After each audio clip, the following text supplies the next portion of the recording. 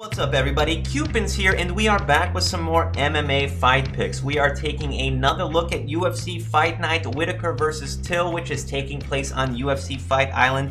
Here we have a light heavyweight bout between Paul Craig and Gadzhimurad Antigulov, which is going to be on the main card. I really like this matchup because both guys are excellent grapplers. They have a ton of submissions on their record and tons of finishes overall. These guys are both about the same age. Paul Craig is 32, Antigulov is 33. The real difference comes in the height and reach. Paul Craig is 4 inches taller with a 5.5-inch reach advantage. He does have a bit more UFC experience. This will be his 10th fight in the UFC, and this will be Antigulov's 5th fight in the UFC. But Antigulov does have a more extensive professional record. Let's take a look at Paul Craig. He is 12-4-1, and he is 4-4-1 in the UFC. He has 4 finishes, 4 losses by finish, and 1 draw in the UFC. Not a super impressive record, but he has been facing some high-level competition. He has like a 92% submission rate. He has 1 fight he ended by strikes, and if you look at all 4 of his amateur fights, he won all those by submission. If you include his amateur fights, he has 21 fights total, and only 1 of those fights went to a decision, and it ended up being a draw against Shogun Rua. And the rest of his record, if we look at it here, a lot of his fights end in the first round. He was finished 3 times in the first round to punches and elbows, once by Alonzo, once by Khalil, once by Tyson Pedro here. And then he has 1 submission loss, which happened in the 3rd round.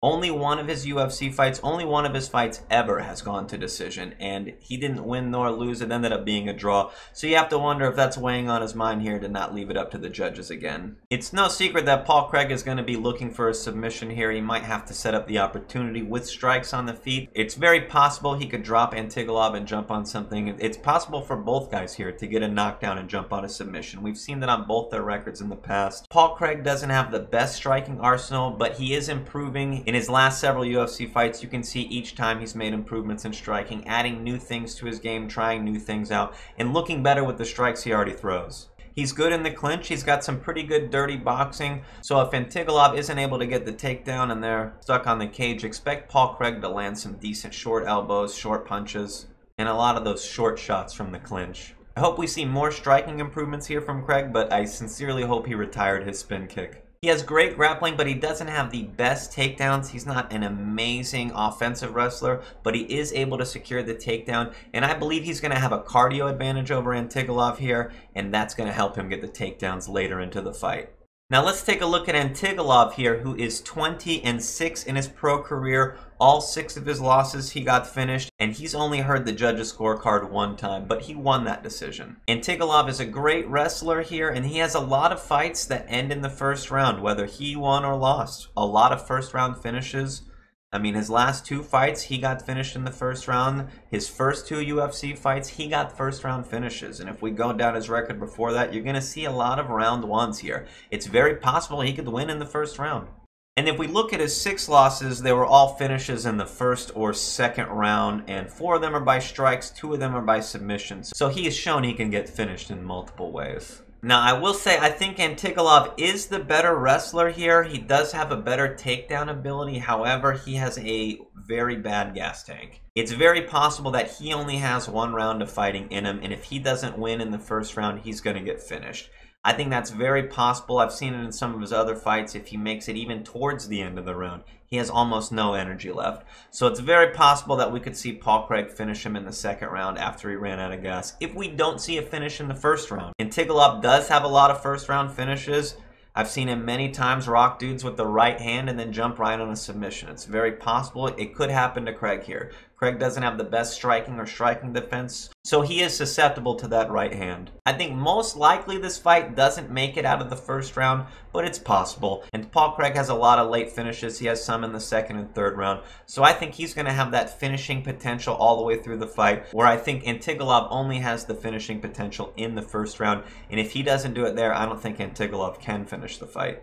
I mean, if you look, both guys have over 40 fights combined, and each guy has only ever heard the judges' scores once.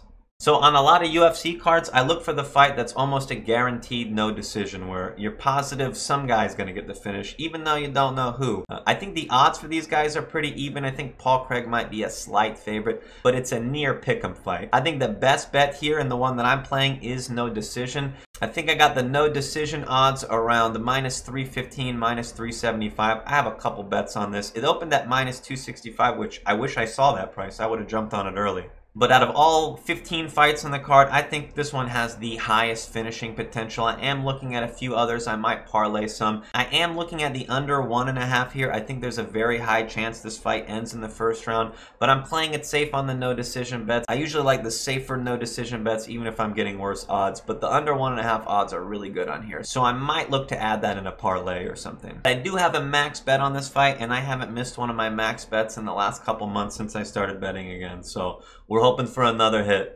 Anyway, if you like this video, subscribe to the channel for more content. I put links to all my socials in the description below, even a link to where I track my picks on betmma.tips. And also check out my live streams at twitch.tv/Cewpins. I do a fight companion during the UFC events, and then I also give out my live bets during the events. And we've been winning on those too. So be sure to check out the Twitch as well. Thank you guys for watching.